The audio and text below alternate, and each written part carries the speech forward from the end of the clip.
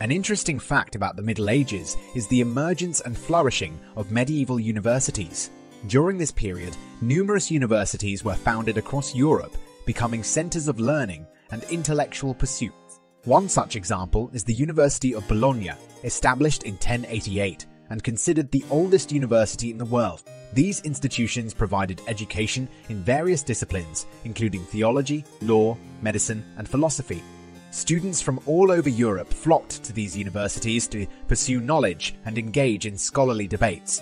The medieval universities played a vital role in preserving and transmitting ancient wisdom, while also fostering new ideas that laid the foundation for the Renaissance and the scientific revolution in the centuries to come.